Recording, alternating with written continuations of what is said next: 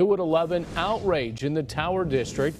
Residents there say a new bar owner is erasing their culture after it painted over one of the neighborhood's older murals. The mural was on the side of the building where the bar and lounge, The Landmark, was.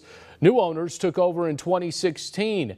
KC24's Dennis Valera talked to residents and the artist who say this should spark a conversation of public art in the city.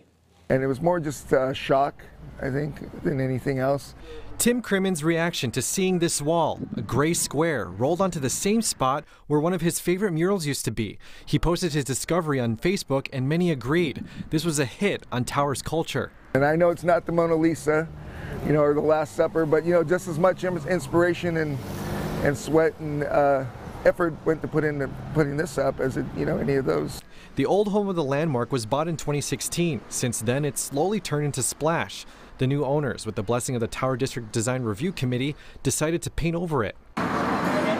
Many say murals are what helps define Tower's charm, including the artist Josh Wigger. He said he spoke with the owners a year and a half ago about this and, pending funding, would paint a new one. I mean, I wouldn't mind getting something going with the owner and making a new mural. It's been a long time since a real deal mural has gone up in Tower District. A member of the Design Review Committee said there aren't any guidelines on retaining murals. Wigger says this all shows Fresno wants public art, but still needs to figure out how to foster it. If there was a place to be able to say, like, hey, we have money allocated to do murals in Tower District or the Mural District, or, up north or wherever it is, west side, east side, it would be great. Dennis Valera, KC24, local news that matters.